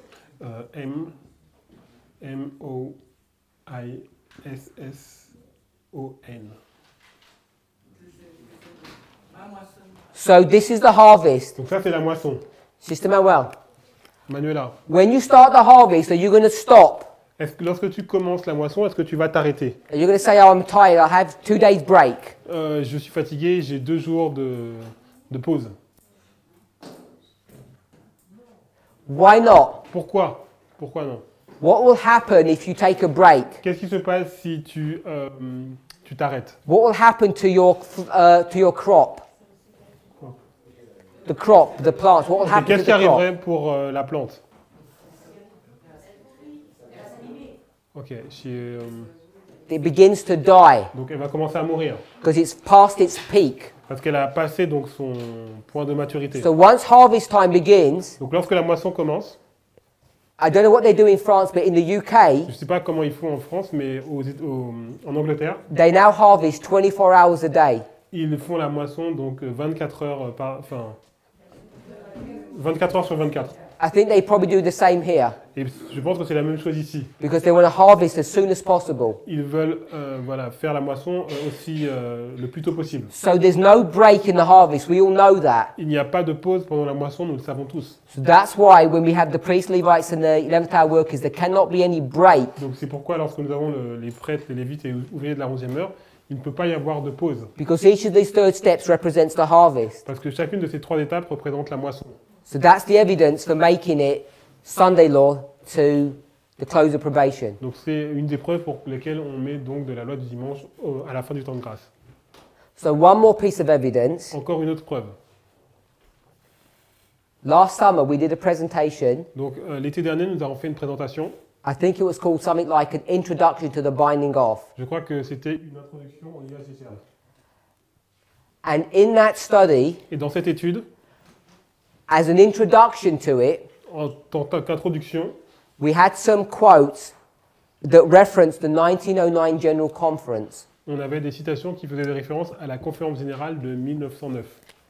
So I'll put here the 1909 General Conference. Donc je vais mettre la conférence générale de 1909. This is not a spirit of prophecy reference, this is General Conference. Donc ce n'est pas une citation de l'esprit de prophétie, ça vient de la conférence générale, It's in the year 1909. dans l'année 1909. Now, when I did that presentation in French, Donc lorsque j'ai fait cette présentation en français, there's many things I didn't understand about that. il y avait beaucoup de choses que je ne comprenais pas alors. So by the time, this was in the, I think it was June. Donc c'était au mois de juin. It was June 16. C'était en juin 2016.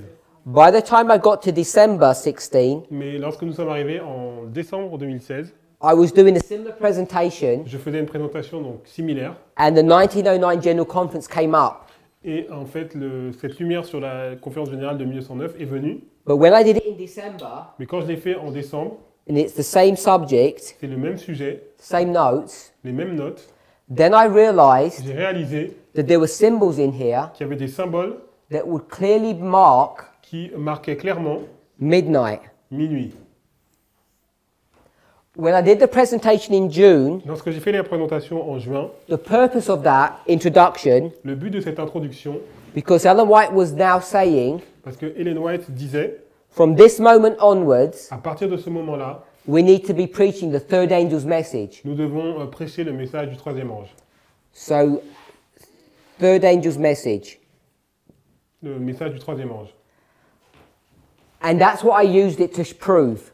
Et c'est ce que j'utilisais pour prouver cela. And then I wanted to show that how the relationship between the third and the first and the second.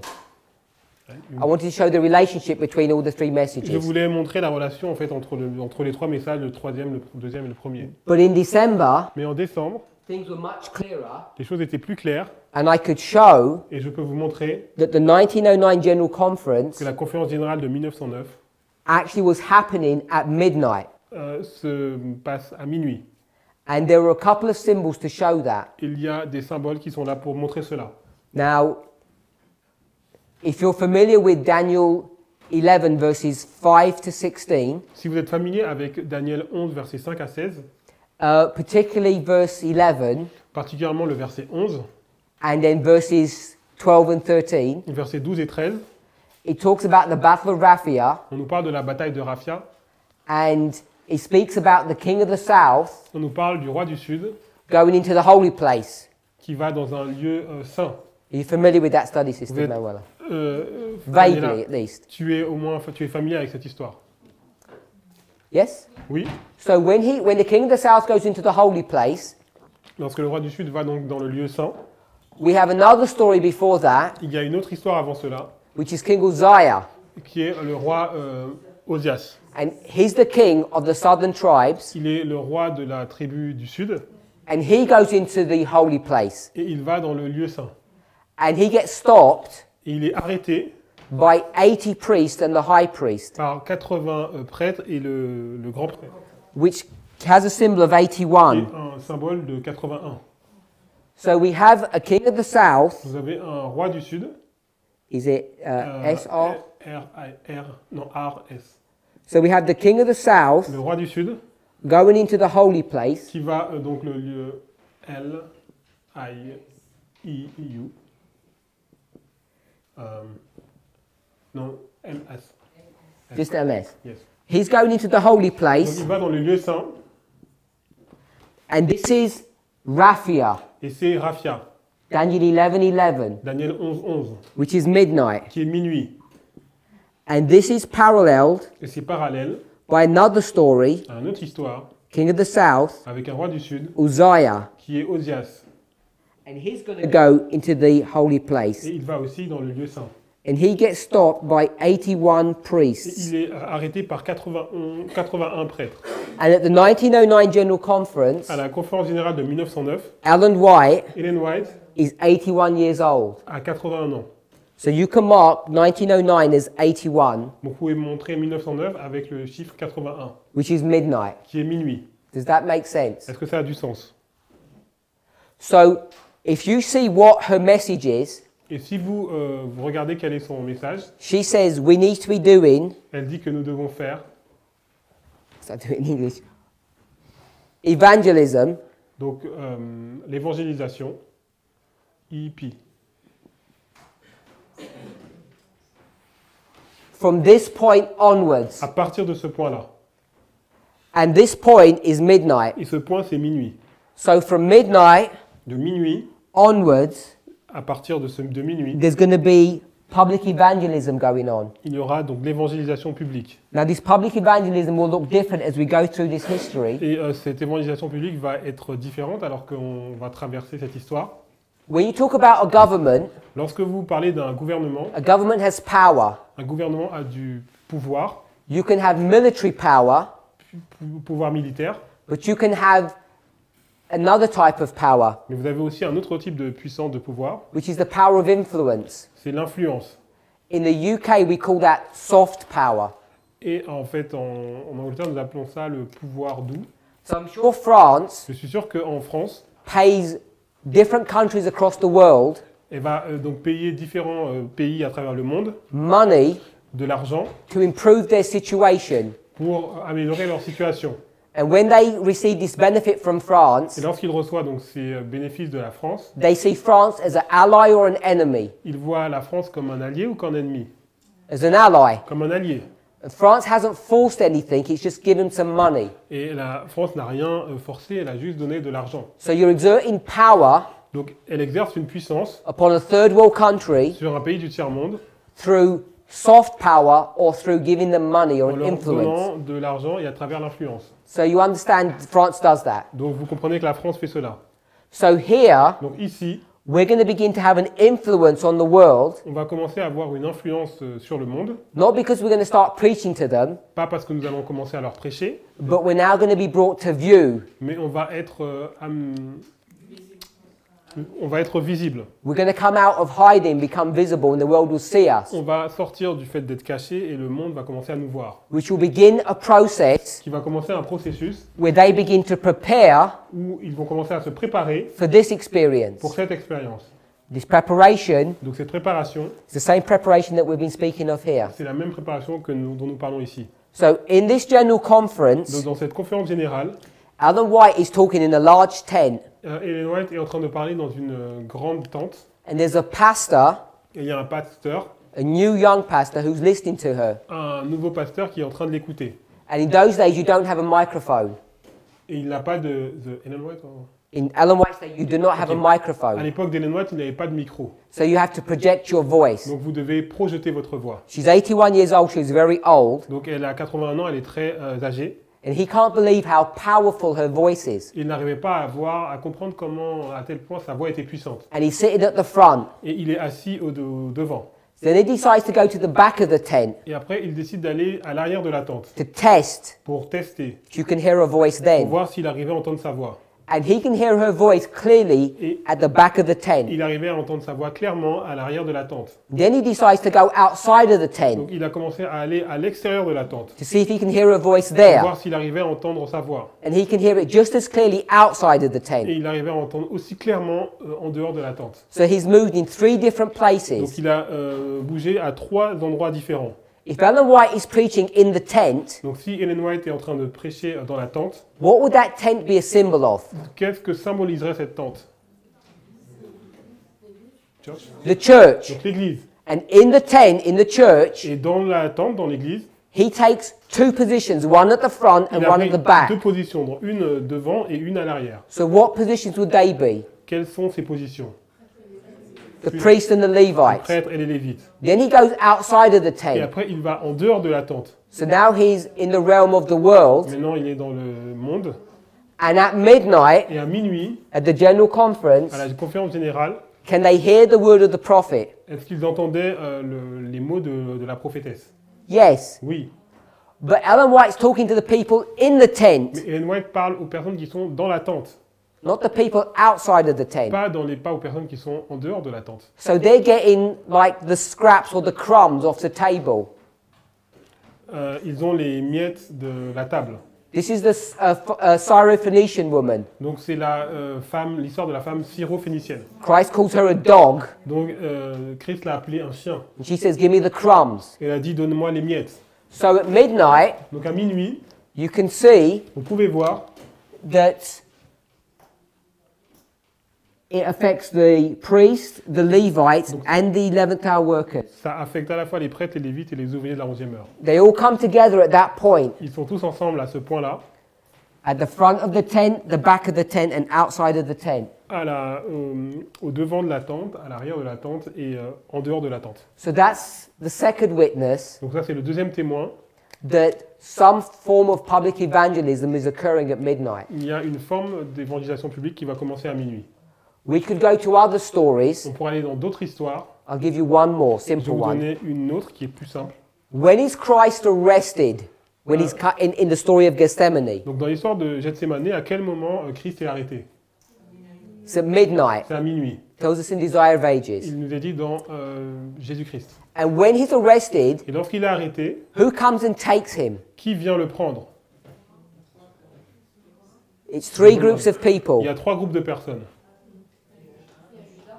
Judas, It's Judas, Romans, the Romans, les Romains and the church leaders. et les dirigeants de l'Église. So do the Romans know what's happening? Est-ce que les Romains savaient ce qui se passait? The Romans are symbolizing the world Les Romains symbolisent le monde at midnight. à minuit. So we know at midnight the world is going to start waking up to what's going on. Donc à minuit, le monde va commencer à se réveiller sur ce qui est en train de se passer. And who's going to bring the world to Jesus? Et qui va amener donc le monde à Jésus, vers Jésus? The church. No, not Judas, the church. Non, c'est l'Église. The church are going to bring the Romans and say, sort these people out. Donc l'Église va amener donc les Romains et va dire régler le cas de ces personnes. But even the church doesn't know what's going on. Mais même l'Église ne comprend pas ce qui se passe. They don't like Jesus, Ils n'aiment pas Jésus, but they don't know where he is. mais ils ne savent pas où il est. So who has to tell them where Jesus Donc is? qui doit leur dire où Jésus se trouve? Judas. Donc Judas. Jesus was wounded Jésus a été donc blessé in the house of his friends. dans la maison de ses amis, de ceux qu'il aimait. So it's our friends. Donc c'est nos amis. And who are our Et friends? qui sont nos amis? The people who are growing in the field together with Donc, us, les personnes qui ont grandi dans le terrain avec nous. those tares, Donc c'est cet ivraie. they're the ones Ce sont eux who are going to explain everything to the qui church, vont expliquer tout à l'Église, who already don't like us, qui déjà ne nous aiment pas. and the church will go to the world Et l'Église va aller donc au monde and say, sort this group out. et va dire occupez-vous de ce groupe. Now, the only way that can happen La seule façon pour laquelle ça peut se passer, is if the world c'est si le monde already has a law. a déjà une loi. What was the law that the Romans had? Quelle était la loi qu'avaient donc les Romains?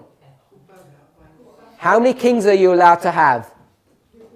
Amélie? Kings. Combien de rois pouvez-vous avoir? One. One king, what's his name? Un seul roi, c'est qui? Quel est son nom? Caesar. c'est César. And what the church is going to do, Qu'est-ce que l'Église va faire? they're going to take an existing law Ils vont prendre une loi qui existe déjà, and they're going to get that law ils vont prendre cette loi and they're going to apply it to et ils Jesus. vont l'appliquer à Jésus. And they're going to say to the Romans, Ils they're vont dire- breaking your law. Et ils vont dire, ils sont en train de transgresser votre loi, There can only be one king. parce qu'il ne peut y avoir qu'un seul roi. So we know before midnight, Nous savons qu'avant minuit, there has to be a law that's created il doit y avoir une loi qui soit créée, that our church will now use que notre Église va utiliser to bring persecution upon this movement. pour emmener la persécution sur ce mouvement. But the church doesn't really understand what we are talking about. Mais l'Église ne comprend pas ce dont nous parlons. They just don't like us Ils ne nous aiment pas. Enfin, la seule chose, c'est qu'ils ne nous aiment pas, because we're drawing people away from them. parce que nous tirons des gens en dehors. Enfin, So nous Judas attirons des gens en dehors de chez eux. will explain all the details to them. Donc Judas va leur expliquer tous les détails. So does that make sense Donc est-ce que ça a du sens of why we place the binding off for the 11th hour workers from the Sunday law to Daniel 12:1? Ça a du sens pour la raison pour laquelle nous passons le liage des gerbes de la loi du dimanche à Daniel 12:1. If we remember yesterday's study, Si vous vous souvenez de l'étude de hier, we said that these were the blue, nous avons dit que ça c'était les bleus. if you remember in your notes, Si vous vous rappelez de vos notes, and these were the red. et là c'était les rouges. Remember that? Vous vous souvenez de ça? Brother Christian's taken pictures of it, so you can, if you want to check the pictures again, that's what we did. Donc Frère Christian a pris des photos, donc si vous voulez voir, vous pouvez lui demander. So we normally used to mark the red star, now we're marking the blue. Donc nous avons mis les étoiles rouges et là nous mettons les bleus. And this is the binding off. Et ça c'est le liage des gerbes. So we need to understand this Nous devons comprendre cela before we can take the next step. avant d'aller à l'étape suivante. So what we've covered now, Donc ce que nous avons vu pour l'instant, when we're talking about these 7 thunders of salvation, lorsque nous parlons de ces 7 tonnerres sur le plan du salut, I'm not saying this is all the first step. je ne dis pas que ça c'est tout la première étape. Just as we know there's a time of the end, an increase of knowledge, a formalization and an empowerment, Nous savons qu'il y a un temps de la fin, une augmentation de la connaissance, formalisation empowerment. et mise en puissance. Ouais. So we know we've got 4 events here. Nous voyons que nous avons 4 événements ici. What I'm saying is in all of this history Dans toute cette histoire, is where you find the repentance and the putting away of sin. vous trouvez la repentance et le fait de mettre fin au péché. And this is the stage of growth. Et ça, c'est la croissance. This is not the stage of putting away sin. Ce n'est pas l'étape de mettre fin au péché. Once the fruit has reached maturity, then harvest begins. Lorsque le fruit a atteint la maturité, la moisson commence. So at this level, I want us to see Donc à ce niveau, j'aimerais que vous voyiez that where people used to put repentance at point B donc alors que les gens voulaient mettre donc la repentance au point B, has to be moved on devait le mettre because these verses, Matthew, Hosea, Jeremiah, Romans and Mark, parce que ces versets tell you so. Matthieu, Osée, Jérémie, Romains et Marc nous disent cela. And we haven't even begun to go into the spirit of prophecy to prove Et this. nous n'avons même pas encore commencé à aller dans l'esprit de prophétie pour prouver cela. So you remember the statement that this brother said against me Donc vous vous souvenez yesterday that I read to you, ce que je vous ai lu sur ce frère, ce que ce frère disait contre moi, that I use illustrations que j'utilise des illustrations and my own little thoughts and ideas, avec mes propres idées and we don't use Bible et que je n'utilise pas la Bible or spirit of prophecy. ou l'esprit de prophétie. So hopefully Donc j'espère you've got enough, at least enough Bible quotes here que vous avez suffisamment de versets bibliques ici to show pour montrer that the putting away of sin que le fait de mettre fin au péché, is in the preparation stage c'est dans la préparation before the exhibition of righteousness, avant le fait de montrer la justice. and that we receive Et nous recevons our garment nos vêtements here ici, at the beginning of our journey, au commencement de notre voyage, not at the end of our journey, pas à la fin. where many people now Où beaucoup de gens maintenant want to place this garment. veulent placer ces vêtements. Thousands of Christians have made this mistake. Il y a des milliers de chrétiens qui ont fait cette erreur. And Adventists Et les adventistes should know better devraient comprendre mieux than to make this mistake. que faire cette erreur. And the reason why we're making this La mistake raison pour laquelle nous faisons cette erreur, is buried in the sins of our fathers. est enterrée dans les péchés de nos pères. And many of the people who have come into this movement Beaucoup de personnes qui viennent dans ce mouvement have come into this movement new, sont venues il n'y a pas très longtemps dans ce mouvement. and they haven't understood the sins of the fathers. Ils n'ont pas compris donc les péchés de nos pères. And one of the sins of the Et fathers, des péchés de nos pères, let me read a passage to you, then we'll close. et je vais vous lire un passage et on va donc terminer. Thoughts from the Mount of Blessings. C'est des pensées de la montagne de bénédiction. Ah, c'est ça? Non, c'est... Heureux ceux qui... Thoughts from the Mount of Blessings. Donc, heureux ceux qui...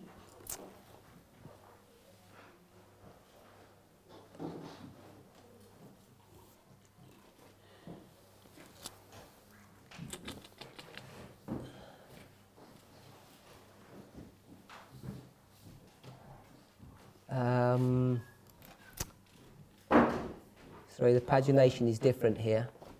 Donc la pagination est différente ici. Let me do it another way.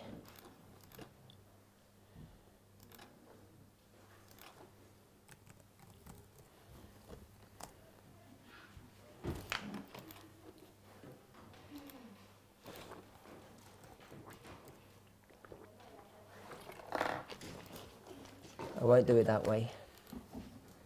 Let me do it. This is 7.2. MB 7.2. Donc c'est heureux ceux qui, et c'est page 7, paragraphe 2 en français, en anglais. So we'll read the first sentence.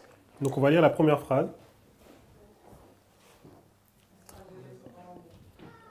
Alors ceux que... Repentant. Ok. Alors, à ceux que Christ pardonne, il premièrement leur permet de se repentir. Et c'est le rôle du Saint-Esprit de convaincre de péché. So in this sentence, it's 3 sections. Donc il y a trois, dans cette phrase, il y a 3 sections. It says, the person who Christ pardons, La personne à qui Christ pardonne, he first makes them penitent. il va premièrement la faire se repentir. And penitent means it has 2 steps to it, Donc repentance, il y a 2 étapes. but it means to feel sorry for your sin and turn away from it. Ça veut dire premièrement se sentir désolé pour son péché et après s'en détourner. So it says first Donc premièrement, to make you feel sorry for sin and turn away. vous faites vous faire sentir désolé de vos péchés et après s'en détourner. So we mark that here. Nous avons marqué cela ici. We agree with that? Vous êtes d'accord? You feel sorry for your sin, you put it away and you repent. Vous êtes désolé de vos péchés, vous en doutez détourné, vous repentez. Does everybody agree with that? Est-ce que tout le monde est d'accord? So the next bit it says, it is the office or the work of the Holy Spirit Et c'est le but du Saint-Esprit to convince of sin. de convaincre de péché. So if you're going to repent and put away sin, Donc si vous devez vous repentir et mettre de côté le péché, what do you have to do first? qu'est-ce que vous devez faire premièrement? You have to be convicted that sin is bad. Vous devez être convaincu que le péché est mauvais. Whose work is that? Et quelle est l'œuvre? C'est l'œuvre de qui? John 16 verse 8. Jean 16, verset 8.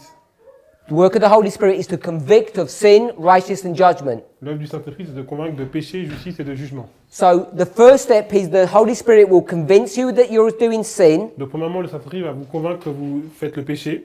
make you sorry for sin and make you repent, Il va vous rendre désolé et vous faire vous repentir. and then he will pardon you. Et après, il va vous pardonner. Where do we mark pardon? Où est-ce que nous marquons le pardon?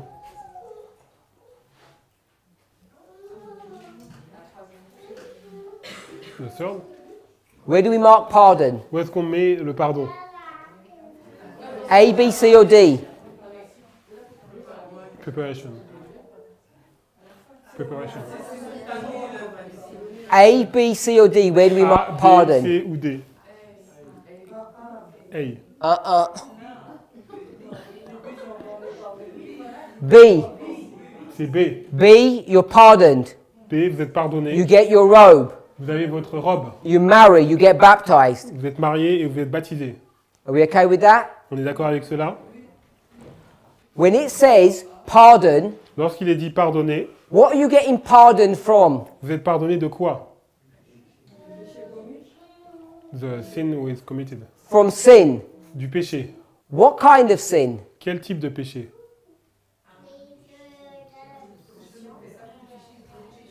The sin of the father? What kind of sin? Quel type de péché?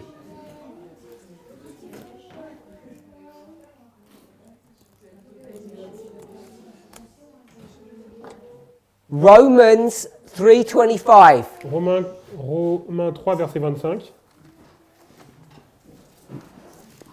Sister Shemaine, what kind of sin? Quel type de péché? Yeah. Turn to the verse, read it yourself, and then tell me what kind of sin. Then we'll read the verse afterwards. Donc, lis le verset. 3:25. Dis-moi le péché et après, on va voir. Everybody read the verse by yourself, then we'll read it loud, but she's going to tell us what sin it is first. Donc, vous lisez le verset dans vos têtes et elle va nous dire quel est le péché premièrement.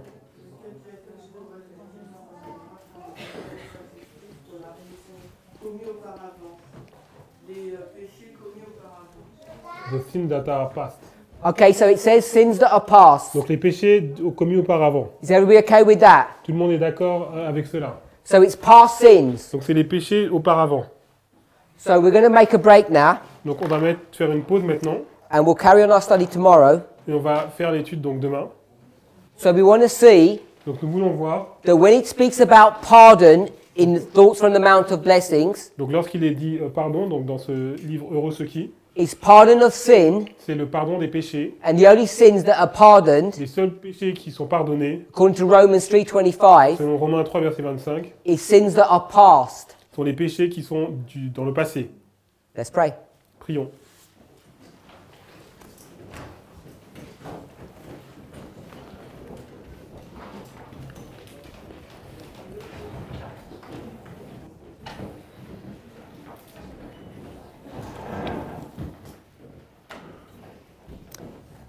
Heavenly Father, Père Céleste, we want to give you praise and thanks for your goodness. nous voulons te rendre louange pour ta bonté.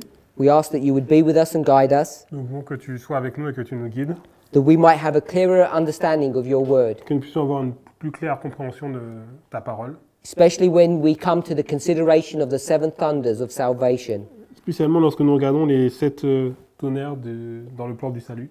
We recognize that these are new truths Nous comprenons que ce sont des nouvelles vérités and that these ideas are producing a shaking in our movement. et ces idées provoquent un criblage dans notre mouvement. It's my prayer that we would have clarity C'est ma prière pour que nous puissions avoir de la clarté and that we would hear your voice, et que nous puissions entendre ta voix. as you say that your sheep hear your voice Et comme tu dis que ton troupeau entend ta voix and they know your voice. et qu'ils connaissent ta voix. If it's your voice that is teaching us these truths, Si c'est ta voix qui nous enseigne ces choses, help us to accept them. aide-nous à les accepter. But if we find that it's not your Mais voice, si nous voyons que ce n'est pas ta voix, may we have the wisdom to be able to know that it's not your voice and to not accept these things. et que nous puissions avoir la sagesse de voir que ce n'est pas ta voix et de ne pas accepter. Help us to have discernment, we pray in Jesus' name. Aide-nous à avoir Amen. le discernement dans le nom de Jésus. Amen.